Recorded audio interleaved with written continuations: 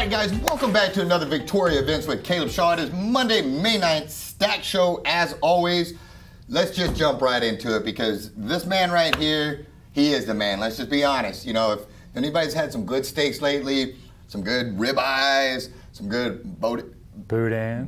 I'm eventually going to get it. Boudin. This is the man you probably got it from. If they don't know who you are, please introduce yourself and let them know who you're here with. I'm John Turner from the Chopping Block. New meat market in town at the corner of Navarro and the Loop, 7010 North Navarro. Do a lot of fresh sausage, boudin, beef, pork chops, chicken. Well, we were really excited because a few weeks ago we filmed our episode of Meet Victoria out there, which is currently out. We will put the link for it in the comments.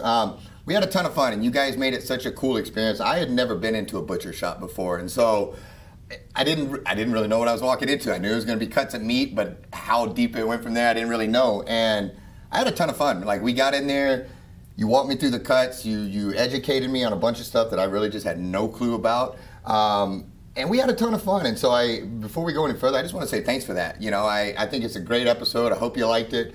But thank you for welcoming us in and letting us film that show up there. It was a good time. Thanks for having us, man. We had a blast filming it, cutting those tomahawks and making that boudin. It was good, and I didn't get tomahawk doing it. You know, I was nervous cutting one of those things that if I screwed it up, you might just tomahawk me, but luckily it worked out. Let's talk a little bit, though, about the Chopping Block, man. What made you guys decide to open this thing and bring it to Victoria, and how's it gone so far? So far it's been phenomenal, better than we expected. We decided to open the meat market here just because there was a lack of one.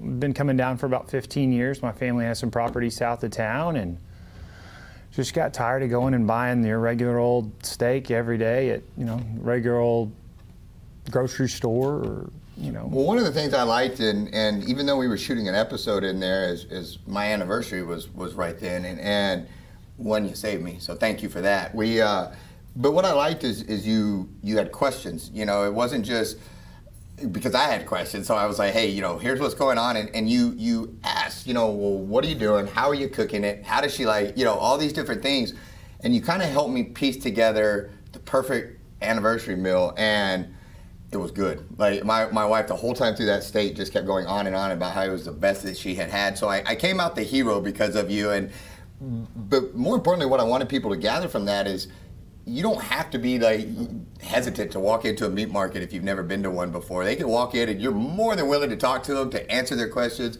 and to make them feel at peace and walk out of there with the perfect barbecue. 100%. Well, you can come in and we'll walk you through what do you have, what are your options to cook. You got a oven, a cast iron, a smoker, a grill, a char. I mean, what do you have? And we can literally build your meal from there. That's outstanding, man. And so this Saturday coming up, though, even this is the official grand opening. Talk to me about a little bit what's going on Saturday and what you guys have planned. Oh, Saturday, the 14th, 12 to 5. We're going to have samples, drinks. Some of our vendors will be out talking about their products, using them in samples, just having a good time, opening the doors to people who haven't been in yet, and just look forward to meeting some more people. You're gonna have that Traeger going with some of that, say it again, I'm gonna boudin? Oh, there'll be boudin. We'll have some, I think we're gonna do some Wagyu fajitas, some of our different sausages, and I'm not quite sure what else the vendors are gonna throw out there for us to prepare. Well, and I know, you know, one of my buddies over there, Joey Falcone, he's always bragging about you, always talking about you, and I'm going to be snagging some of his brisket that he gets from you as well because he raves about it. And so anything that we need to know that we're missing that you know, people need to know about the Chopping Block so they make sure they make it over there. Everything we do is fresh. It's not like the old way, you know, it's not like your old traditional way. Everything is made fresh every couple days. No binders, no preservatives, no fillers. All our meat's raised humanely, no antibiotics, no hormones. So it's different than what we grew up with. You know, I like to know more what's in my meat, and so that's just me passing it along to other people. And it's not just meats in there. One, you guys have all different, I guess for lack of better, I don't know what the proper terminology is, but barbecue accessories in there and different seasonings and flavors and all of that. But you also, in that first little rack thing there that you guys had, were all those different stuffed items. And tell me just very quickly a little bit about those, because that was one of the things I didn't even, I think you had a, what was it, You had a good one stuffed with, what's that breakfast taco stuff that everybody gets? We've got churro queso stuffed hatch peppers wrapped in bacon. There you go. That'll work too. That it's not even the one I'm thinking. I'm thinking that dang breakfast taco that I just cannot. Chorizo. There you go. Yeah, you came up with that chorizo one that I thought was pretty slick right there. And so, yeah, that was another thing that shocked me is you guys had all those different wrapped items and stuffed items in there that you can, accessories to throw on the grill. So, brother, thank you. It's a ton of fun, man. You guys are awesome. You're delicious. And so I appreciate you. Anything I'm forgetting to let people know? Come see us. Come see them. Guys, Saturday, 14th of May, this Saturday. Make sure 12 to 5, 7010 North Navarro. Stop in there and see them if you haven't already. You will be glad you did, and so will your belly. We'll be right back with the next guest.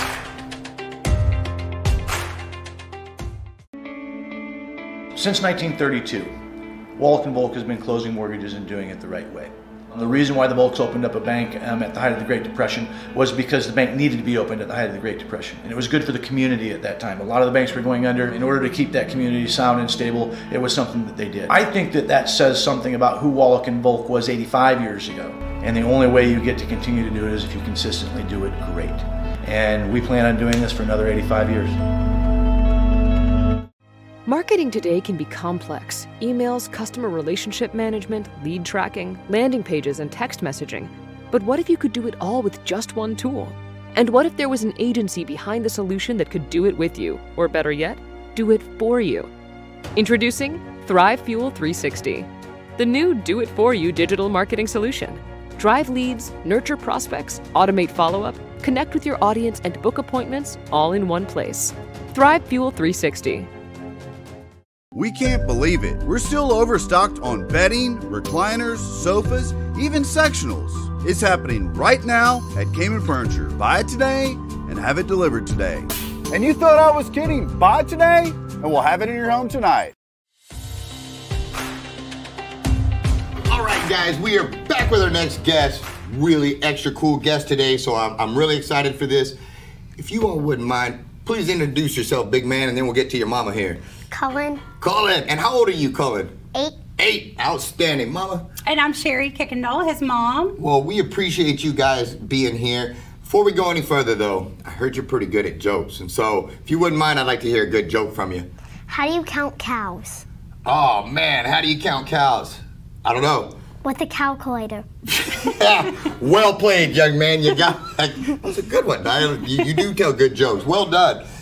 We are here because you have something coming up that we want to make sure we get out and support. It's Lemonade for Cancer, and we're really excited to support you on this. It's going to be Saturday, May 14th. But before we loop around and talk about that, Mama, I'd like to talk to you a little bit about what brings us to this event and what you guys are doing and why. And, sure. And see if we can get a little bit of support out there for you. Well, Cullen was actually diagnosed with leukemia on May 11, 2018. So we're going on 4 years. He's been out of treatment for about 1.5 years. So, and he's doing absolutely wonderful. We actually take no medicine. And at this point, we haven't had really any type of side effects that have, extended past that. So we're very happy about that. And he doesn't have to go back to the doctor very often anymore, about 3 to 4 months. So we are very excited about that. And we are kind of back to our new normal, if you want to call it that. So that's outstanding. And for people that may be ignorant of leukemia and stuff like that, is it something you battle for life? Is it something that you can beat in the short term, or is it something you just kind of hope to manage your entire life? So there's different classes of leukemia, or there's different types of leukemia, and then there's also different, I guess you would call them classifications of like the severity or the risk, I guess you would say. He was actually diagnosed with ALL, or pre-B cell ALL is his actual type, because there's different cell types, and his was actually low risk. So we had a very great scenario going in. When the doctor told me that night that he was diagnosed, that he was going to be fine, I believed him. And we moved forward, did what we had to do, and here we are. Well, that's great to hear. And I'm a new age parent. I've got a 2-year-old, and so I can imagine the emotional roller coaster from your perspective as well. Yes, and going back to what you asked me, I'm sorry, is that actually when you start treatment, after 30 days, you go through a rigorous schedule of medications and chemo and different things, and within that 30 days, or actually I think it's 31, you should be cured. Wow. Or I guess you're not cured, but you should be in remission, is what they call it. So after you get to that point, if you go back in for your scan and your bone marrow biopsy, if everything is clear, you should be good. But with leukemia is something that can come right back. So you have to remain in treatment for whatever the doctor decides is the right treatment plan for your risk group and for whatever type of leukemia that you have. So for us, we had a 2.5-year treatment plan. So and we. Is that triggered? And I'm completely ignorant to this. Is it triggered by anything? You know, is it like pollen? I don't know. That was ridiculous. Whatever. No, but I don't know. Is it humidity? Triggers? I mean, with all cancers, you know, they're coming up with different answers to things like that. But I mean, there's different risk factors for different things. But in particular, leukemia, they really don't know what causes leukemia. Of course, at first, you know, you think you're going to be the Google parent, but I didn't. And they told us not to. Don't Google it. It's not something. Don't go down that road. You know, there is really no answer. You're not going to find the right answer, and it's not your fault. So, anyways, so. No, I think are they everything the same as far as in the 2 years of treatment, you know, as you move forward, sports, all that, able to do everything normal, or do you have to kind of bob and weave through things a little bit? Yeah, definitely really hard the first year. You know, his counts drop. He's in bed most of the day. We traveled back and forth to Houston pretty much every day for that first year. We decided to stay here and live here, not move there like some people do, because we have 3 other kids, and at the time I had a 6-month-old as well. I have 4 boys and I had a 6-month-old. So we 4 boys. Mm-hmm. God bless you. My mom had 6 of us total, but the first go around it was 3 boys, and her hands were full all the time, and you had 4, so God bless you. That's, One of the things I would try to do is keep as much normalcy for especially the rest of them, and we got a lot of help from our parents, so that was good to be able to keep them in school. Cullen was 4.5 when he was diagnosed, so fortunately he wasn't in school yet. He was able to start kindergarten though once he was already almost, like he was 5.5. Right. So after that first year, things got a little easier, I guess you would say, and we go to Our Lady of Victory, and they were very easy to work with in terms of us having to leave all the time, and we worked with his teachers, and now we're in 2nd grade, so we're doing really great. Rocking and rolling, huh, buddy? That's awesome. Oh, I have one more thing. Talk to me. I don't mean to interrupt you, but I did want to say, you had asked about leukemia and where it comes from and how you get it, but I did want to say is that, you know, he was a very healthy child. Mm-hmm. Nothing wrong with him. It was May 11th. We were actually at his last T-ball game. He was playing catcher, and he was complaining about being really hot, and I thought, well, it's like 100 degrees out here. And then we got our trophy, got in the car, and he just said, I really don't feel good. I thought he was going to throw up, which he did. I thought he was overheated. We went home. He still just wasn't feeling very good. He wasn't throwing up anymore, but he just was laying around, had a little fever. That was a Wednesday. Friday night, we were already in Houston. Godly. It goes quick, doesn't it? Very quick. I bet that was just, I can only imagine, you know, I when my son got his first round of shots, you know, it was, so I as a parent, as a newer parent, you know, I can imagine what you all went through, and you know, and I'm sorry for that, but I think it's neat that you guys are looping back around, and you've had some good success, and you've got this Lemonade for Cancer coming up that we're going to try to raise some funds out. Let's talk about this a little bit on Saturday. One, I really like lemonade, so you picked a good one there. I'm excited for that. It's going to be really hot, so some nice cold lemonade will be good. But what are we trying to do here on with the Lemonade for Cancer? We trying to raise a little bit of money? Mm-hmm. Good deal. Do you want to talk about for what? To help out to beat cancer?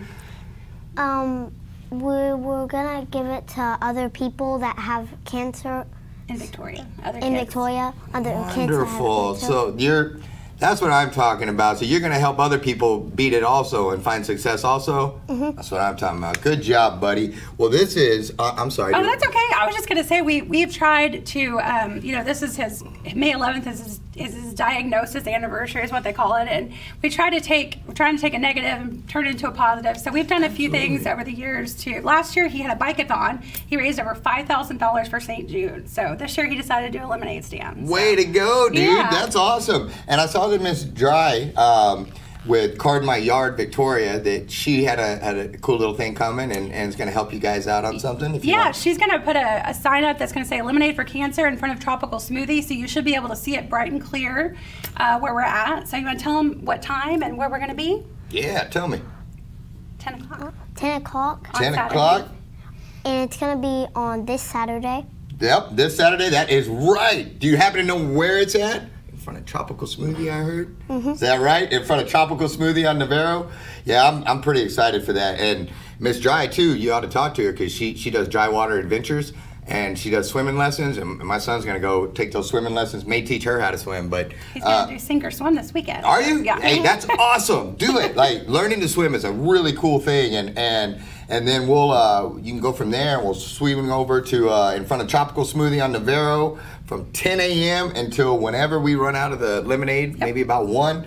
But that, again, that is Lemonade for Cancer, and you guys are going to take those funds that you raise and donate them to other cancer patients here in Victoria. We've got about 4 at least that we know of that we're going to donate. We're going to try to do gas cards. We thought that might be a good idea with the price of gas, and to actually be able to give them something to use it for and not have to worry about those trips to Corpus and Houston that they do. So I think that's spectacular because we had to do in vitro, my wife and I, and so it was the same thing. Monday, Wednesday, and Friday we had to be there at 7:30 in the morning, so we'd roll out about 4:30 in the morning, get there and be home by 10:30 in the morning and start our day, and so that was a lot, and it takes a toll, but it can also unite you as a family and bring you together. And so I'm glad to see the positive attitude that you guys have embraced everything with. I hope your Lemonade for Cancer on Saturday is awesome. I will try to get by there if I can, but you're gonna have to come by here and tell me some more jokes. I mean, I had fun today. Did you have fun today? Good. Well, I appreciate all you're doing. Thanks for being so strong. Thanks for being so brave. You just did awesome. One more time, guys, get out, support, buy some lemonade. This is Lemonade for Cancer, this Saturday, May 14th, in front of Tropical Smoothie on Navarro, 10 a.m. to around 1-ish. Facebook, Colin Kicks Cancer, to learn about Colin's journey. Mama, anything I'm forgetting? I think you got it. Thank you so much for coming on, buddy. That was fun. You the man. Guys, we'll be right back with our final guest. Hey, I'm Cindy Staley, and today we're doing something really fun. We've got studs that our community has purchased and sponsored, and they've written their names on them. This is something that we want you to participate in with us. Our studs cost us $8 a piece now, but you can be a sponsor for just $100 a stud. It's really a way for you to partner with our families, but when they walk in and they know that the community has partnered with them, it makes all the difference in the world. Please join us, won't you?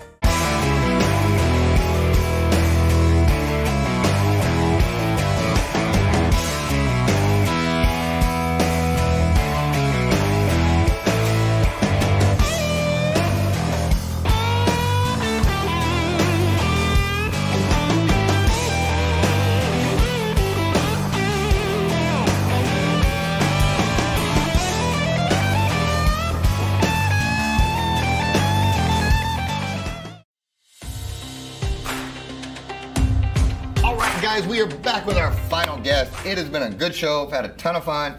Got my friend on here. You've seen her before, but not in this capacity. So first we want to congratulate her on different things and adventures and well earned. And so congratulations on things. Very happy for you. But in case somebody doesn't know who you are or what I'm talking about, if you would, please introduce yourself and let them know who you're with here today. I am Sarah. I'm sorry, I'm also losing my voice. That's all right. It happens out here. It's all this pollen and stuff. Don't even worry about it. Sarah Bird, and I was with Parks and Rec not too long ago. Really great position, really great people. This position opened up and I could not pass it up. I was praying about it, thinking about it, and I went ahead and applied, interviewed, and got the job over at Children's Discovery Museum of the Golden Crescent. And I'm really excited. I oversee education and programming, and I work just so excitedly. I love this position, and I couldn't, so far I've been working about a month, a little over a month maybe, I don't know. It feels like we've done a lot so far. Because you're happy. Yes, and so really lost track of time, but I've been there, a little over a month now, I believe. Good. Well, we are big fans of the Children's Discovery Museum. Yes. You know, we've done an episode of Meet Victoria on there, and then we've had them on the show lots of times, and we'll continue to do so because you guys are doing so much in the community, and we're pumped about it, and we want we want to put a microphone on some of these things and see if we can't get them out there a little bit. And so, thank you. You're most welcome, and thank you guys for doing this because you know, everybody always says there's nothing to do in Victoria, but I got a whole list here that says otherwise, and so I'm excited about this. Let's talk about summer camp and some of the things you guys have coming up on the calendar here. Yes, well, you know, I mean, just to give a little shout out, I mean, people who don't know about the Children's Discovery Museum, we've been open since 2002. We started on Main Street, and I believe it was in 2014 they bought they started working on the Playhouse, which I used to go there. I was a projectionist at Playhouse. I heard Liz told me whenever y'all did the Explore Victoria. Up there. So I used to, I watched Twister there. That's one movie I always remember seeing there with my parents, and then you know, we go there. We actually lived down the road from there, and so my mom would send me there for popcorn because the popcorn was so good. So we would just go pick up popcorn there and go watch movies at our house. But anyways, so yeah, they opened up, I believe it was 2016, opened the doors. We used to go there with our kids when they were really little, and we've been, you know, our kids are staggered, so we've always just kind of gone there. And now my 7-year-old thinks that I am the coolest person on the planet because I have this job here at this amazing place, and so it's so much fun to go there. But yes, we have summer camps coming up, and I am really excited. So this was the first biggest priority whenever I got this position. They're like, we got to get summer camps rocking and rolling. We usually already have the themes and the ideas for it, and so I was like, done. I'm going to get on this. Well, I'm going to overtalk you for 2 seconds because the very first one, whoever did this, it's like they know me, and they're after my own heart here because I did it. This belt that's screaming for comfort, like screaming for relief, is because of this very thing right here. Yes. But I feel like we just became best friends over this. So let's talk about this first one, June 6th through the 10th. Yes. I hadn't even read the rest, but this might be my Scream. favorite. Ice Cream, You Scream. Tell me about June 6th through the 10th, Ice Cream, You Scream. Ice Cream, You Scream. It's going to be a lot of ice cream, obviously, but we're not just going to be eating ice cream every day. And of course, I want to make sure that everyone knows we will be accommodating dietary restrictions. Of course, 100%. We will be very careful with that. And there's so many versions of ice creams, and gelato and sherbet, and I'm making you, I'm seeing yours. You just keep going. You Bluebell and Baskin Robbins, and you know, there's just so many toppings, and there's so many ways to eat it, the cones, and just, however, there's also things to think about for kids to, you know, I'm using a lot of project-based learning. They're going to learn what it's like to own an ice cream truck. They're going to, you know, the items that you have to purchase, what it takes to make ice cream. You know, there's going to be a lot of math involved. And if you sell the ice cream for this much, how much profit will you make? So how much should you know, there's going to be a lot of neat ways to think about ice cream, and I'm pretty sure we're going to be making a car out of a popsicle stick with a battery. So yeah, I have a lot of people working on stuff, really excited. So I did just notice, and this may knock me out, but I'm going to fight for my spot. But it's ages 3 through 8 and ages 9 through 13. I did not see 43-year-old Caleb on here. You're more than welcome to come and volunteer. Okay. I mean, you'll need an ice cream taster to make sure it's all safe and everything for everybody. So I got you there. But no, all joking aside, these things, and we'll get to the rest of them, but it's for I'm guessing 2 separate camps? Yes, we have 2, one in the morning, one in the afternoon. Perfect. 3 to 8 in the morning from 9 to noon. And then in the afternoon we have 9 to 13 for 2 to 4. Gotcha. And so some of these other ones, because it's what, 6 weeks of summer camps here. So the first 3 weeks in June, and then we take a 2-week break, and then the last 3 weeks in July. Nice. And so, yeah, I mean, we don't want to, we want to give people a break, and also we need a break as well to kind of reboot and kickstart and stuff. So, yeah. Well, some of these, glancing through here, you've got Art and Everything. Yes, Camp Castaway, CDM, Society of Young Historians. Yes, and we're partnering with your good friend and my good friend, Greg Garrett, over at the Museum of the Coastal Bend. Yeah, and that's such a cool, you know, I'm glad you all are doing that. You're welcome. Yeah, he's a man, I like that guy, you know. Love him. But that's also such a cool museum that we have right there that I would argue so many people don't even know is right there. They don't, and they need to go. You need to go today. Yeah, I lived a block away from that thing and had no idea till we filmed over there. And Greg and the team there, Sue, do a wonderful job of just not just maintaining it, but getting people there. They have a wonderful camp going on too. Check that out as well. Yeah, and it's again, it's just a cool place. It is a really It's not one of these where we're selling them on something like lame. I walked in there, I was like, holy crap, this is cool. You right walk in our backyard. Boom, I mean, like right in front of you. It's the coolest. Right there looking at it. Like, you know, it's sweet. And so I agree with you. We have, let's see, the universe and beyond. And which we actually have someone who works with NASA working at that camp. So, Mr. John Riley. I'm going to be the old kid in camp. You know, I'm young at heart, so I kind of feel like I need to be there to some of these things. Absolutely. And then you got engineer camp. Yeah, everybody always loves the Lego robotics. And every year they always ask, are y'all doing the Legos? Y'all doing the robotics? Absolutely, 100%, because we know that people love it. Is that the battle robotics? Yeah, we're doing battle bots. We're doing battle bots. We have our arena that we're going to be bringing out. They're going to do battle bots. And then, of course, we have the Lego, probably doing Lego Wars, or, you know, just we have these really great coding systems and that the kids get to learn about. It's wonderful. Well, I competed in that battle bots on our episode of Meet Victoria when we did that. And it was funny because the kids, they had these, you know, like, Destroyer from above, and they had all these like names for. I mean, and some of them were really good. And we were going through, and one of them that looked really gnarly. I was like, "What's his name?" And the kid looks at me and he goes, "Larry." And it just threw me so out. Like of all the names, like I mean, it was like Thunder from above, all these crazy names, and then Larry. Yes. I laughed so hard, but Larry whooped my rear. Yeah, Larry whooped my rear end though, and but it was a good time, and the kids were having a ton of fun through learning and hands-on, and it was. I had a good time. Yes, you know? Well, that's what we try to focus on. I mean, we want to be an interactive community for our community. We want to promote learning in many different ways, and that was one of the things that I said even in my interview. You know, we want to include all different types of learning because kids learn all different types of ways, and so this is a way for them to come and play and learn. You know, I mean, it's everything there is educational. You know, and I'm gonna say one thing, like even my husband was like, you know, you should giving me ideas, you know, like put this big old playscape over here, and they're great ideas, but first and foremost, we're an educational museum. We're a children's discovery museum, and we're first and foremost, it's not just about play, it's about how we play and how we learn through that play. And so everything there focuses on education first and foremost. And so I'm a fan of your husband too. You know, I don't know he's got anybody great ideas. That supports, you got great ideas, honey. You got great ideas. I don't know anybody that supports the Air Force more than that guy. I mean, he is perhaps the biggest Air Force fan I know. But you know.